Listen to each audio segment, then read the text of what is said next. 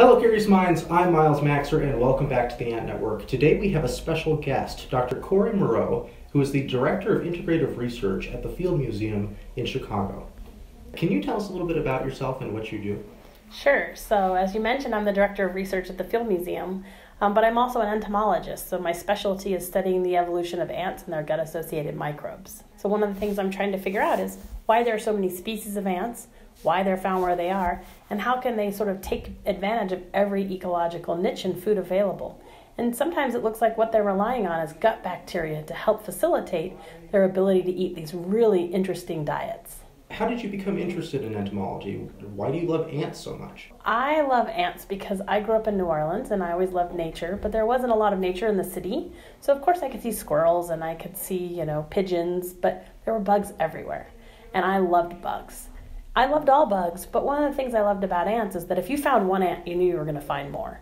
So unlike beetles, which I might find the most beautiful beetle I'd ever seen, I didn't know if I'd ever see that beetle again that year. It might not be till next year I found another one.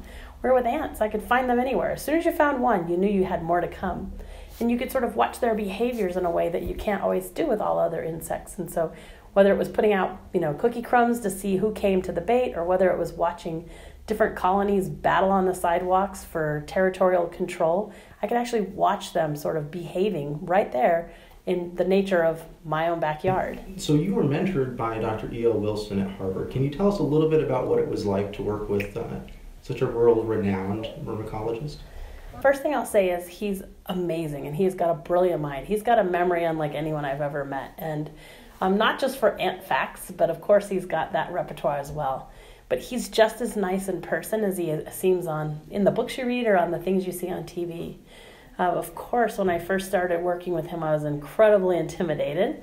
So I would often not speak for whole meetings. We used to meet weekly, and I would sit sort of very upright in the chair with my back not touching, thinking there's nothing I could say that he didn't already know. But that pretty quickly changed, and so now he teases me at times that, don't get Corrie started talking about ant evolution or we're going to be here a while. Montana State University just celebrated our 125th year as Montana's land-grant institution with the theme that our work is in the people's interest. How does ant research benefit the public? Well, ant research benefits the public in multiple ways. Of course, there's always the applied aspect of it. And so although ants aren't necessarily crop pests or don't necessarily cause large amounts of human health concerns, there are times that in fact happens. So with things like crop pests, although they don't destroy plants, they tend to the sap-sucking insects that can cause a lot of issues. But mostly I would say what we benefit from as far as research goes is our knowledge and growth of basic research.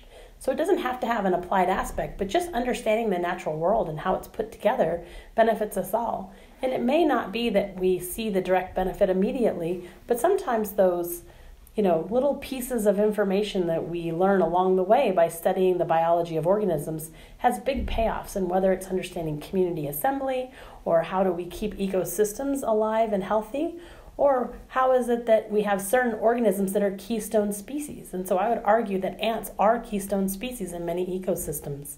In fact, they turn more soil than earthworms. And so if we want healthy soil, we need ants. How do you and your team conduct outreach and teach the public about ants? I'm really fortunate that I'm in a natural history museum, and so part of our mission is to educate the public about the work we're doing. So we have a great opportunity to go right down to the public floor and share some of our research, which we do often. But we also get to sort of work with classrooms by bringing our science into the K through 12 classroom. We have a whole suite of undergraduate interns that come to the museum. We have about 120 summer interns every summer that flood into the Field Museum to do research of some sort or another so that they can take it back to their home institutions. So there's lots of opportunities for engagement. I also try to participate in podcasts or in YouTube videos whenever possible to be able to share the work we do. Well, fantastic. And that kind of leads into our next question. How can ant enthusiasts be involved in citizen science? How can they contribute to our study of ants? That's a great question. So one of the things they can do is sort of be documenting the biodiversity in their own backyards. One of the things we don't really know a lot about are where species are distributed, right? And we want to know something about what they're doing in their own, environments. careful studies of what the biology is, what they're feeding on, where do they nest, how large do their colony sizes get. All of that would be very valuable data that a lot of scientists don't have the time to investigate, but is critical, especially if you're going to be keeping these ants in your own home, right? So if you're sort of rearing them, that's the basic information you guys already need, and it's a place where we're lacking in those data.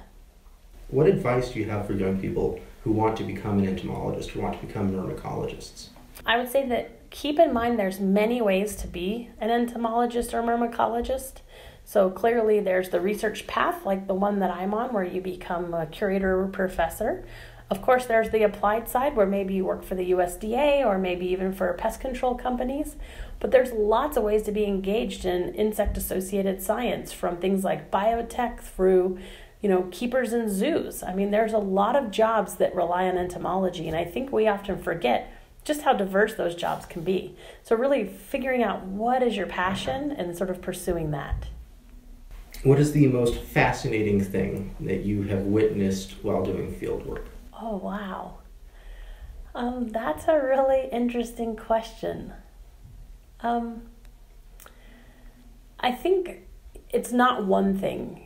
Being a lover of nature, there's so many opportunities for these sort of awe-inspiring moments in the field. And so whether it was the first time seeing leafcutter ants in the wild, I mean, that was like just amazing to me, or the first time I saw, the silk weaving ants building their nests, those were shocking to me. But it's also sometimes seeing things like, monkeys in the trees. I mean, it's in, finding these flowering plants that make these flowers that you've only ever seen on, nature shows. I think there's many awe-inspiring moments.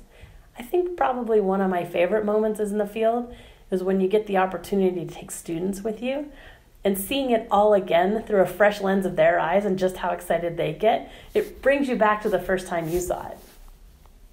Here's another one that we had submitted by an ant enthusiast, and they wanted to know, what is your dream ant species to have in like a display at your home? Oh, wow. Okay, so I would tell you that my favorite ant in the world is probably not the most charismatic for keeping in your home, but maybe you guys can think of exciting ways to display them. So I love the turtle ants. In particular, I love the Florida Keys turtle ant, which is Cephalotes varians. And it's where they have two castes within the colony. They have small workers and they have large-headed majors. And they have these sort of disc-shaped heads that they use to block nest entrances of the hollow twigs they live in. So for display purposes, all you see is a hollow twig and a hole and then a black dot. But to know that there's an ant standing there as a stopper is quite remarkable, while the whole rest of the colony is functioning within the hollow twig, and that she'll only move out of the way when the nestmates come that have the right chemical signals, right? And then she'll move out of the way. So I would love to have that display, but at the same time, I'm equally aware of things like the honeypot ants, how charismatic they are to keep, just because they're so remarkable and hard to believe that that's still an ant with this really swollen abdomen. So I don't know, there's lots of cool ants to display. You often help to instruct the California Academy of Sciences ant course. What is it and who should apply? The ant course is actually an opportunity for people to gain hands-on knowledge about ant biology in a more structured environment. Oftentimes it's that you have the opportunity to learn about insect or ant taxonomy, about ant identification, ant curation, how to do ecological experiments in the field, how to think about evolutionary questions across the diversity of ants. Typically, the people who apply are graduate students who are working on research related to ants, but may not have the resources or the knowledge at their home institutions. So maybe they don't have an ant, myrmecologist in their own department, but they really want to conduct research. We also often get professors who want to incorporate ants into their research programs. We've had undergraduates come into the course as well who are clearly on the path to being able to incorporate ants into some capacity of research in their careers as well. So I would say there's lots of opportunity there. We've even had amateur ant enthusiasts participate in the course. Now that you're settled in at the Field Museum, what does your everyday work day look like? It depends on where I am. So my work day, when I'm in the museum, it can be filled with meetings with students and postdocs or answering lots of email. It can be analyzing data that we've generated in our molecular genetics laboratory. But I actually still have a very active field component, so I try to spend quite a bit of time every year in the tropics, actually out collecting these species of ants, seeing what they do in nature, designing experiments where I can test the questions I'm interested in. So it could be anywhere from the hot, sweaty tropics to, interacting with 8-year-olds to share the research we do on the public floor to, being able to supervise graduate students. So, Dr. Moreau, is there anything else you'd like to add? I think one thing to keep in mind is that studying ants, whether it's in a sort of more rigid research arena or whether it's observing them because you're just passionate about them, they're both valuable and they're both important, and that not everyone should be an ant researcher and not everyone is an enthusiast who wants to know how to rear ants at home, but they're equally valuable. So knowing what your own interests are and where they lie and where they can take you is incredibly important. I mean, I have some really close friends who do things like run insect zoos, right? Or, maybe they actually work in biotech but have been able to incorporate what they know about insect diversity into the research they're doing. So there's many ways to sort of share that information and make meaningful contributions. So just keep loving ants. I just want to thank Dr. Corrie Moreau again for sitting down with us to talk about ants, her career, and what it's like to be a myrmecologist in the 21st century. Also, we want to congratulate her on a fantastic new position at Cornell University. It's super exciting. Hopefully we hear from her soon. If you enjoyed this interview and other content from the Ant Network, please like and subscribe, and don't forget to share with your friends. Thank you so much for watching.